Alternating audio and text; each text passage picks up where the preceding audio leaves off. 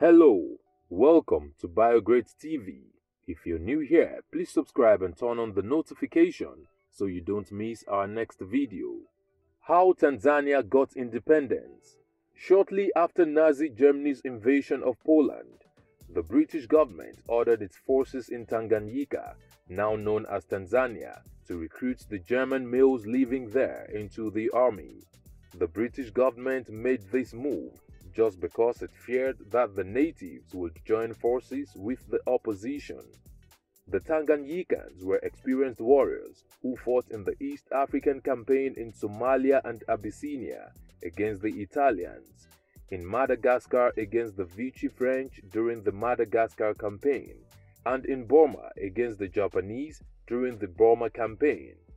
This gave a boost to Tanganyika's economy as it became a major source of food, and its export income greatly increased from the years before the War of the Great Depression. Due to its climate, geography, and geopolitics, by 1947, Tanganyika became one of the most significant United Nations Trust territories among all that operated under the British authority.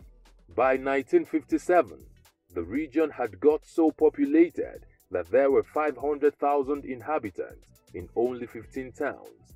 Its capital, Dar es Salaam, was the most populated with 128,742 inhabitants. The fast-rising ethnic and economic development in Tanganyika began to intimidate the British. At this time, many Africans were laborers, government servants, business employees, producers of essential cash crops, and subsistence farmers whose standards of living were poor. The Asians and Arabs were the middle class and were wholesale and retail traders. Meanwhile, the white population comprised of missionaries, farm owners, government workers, among other professionals. The British government leveraged the office of the colonial officer, David Gordon Hines, to develop farming cooperatives to enable the conversion of subsistence farming to cash husbandry. The subsistence farmers then sold their produce to Indian traders at low prices. By the early 1950s, there were over 400 national cooperatives that formed union for their areas and developed coffee factories, cotton ginneries, and tobacco dryers. A major success that Tanzania had was the Moshi coffee auctions that attracted buyers from various parts of the world. After Tanganyika became a United Nations Trust territory, the British felt pressured to make more political progress as their principle of gradualism was threatened and eventually abandoned. At this time, the Tanganyikans were already pushing for the country's independence. Urban workers, government employees, peasants, local chiefs, and nobles approached the UN about local matters that required immediate action. Africans who were at the core of the Tanganyika government upheld the nationalist movement that was rooted in the African Association, AA. The AA later got renamed to the Tanganyika African Association, TAA, in 1948.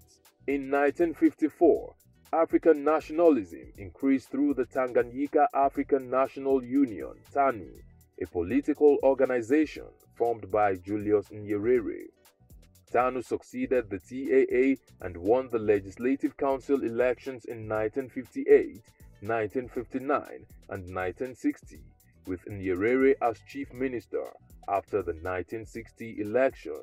Internal self-government eventually began on the 1st of May 1961, and independence came months after, on the 9th of December 1961. After independence, Tanzania had a close relationship with the United Kingdom, the People's Republic of China, and Germany.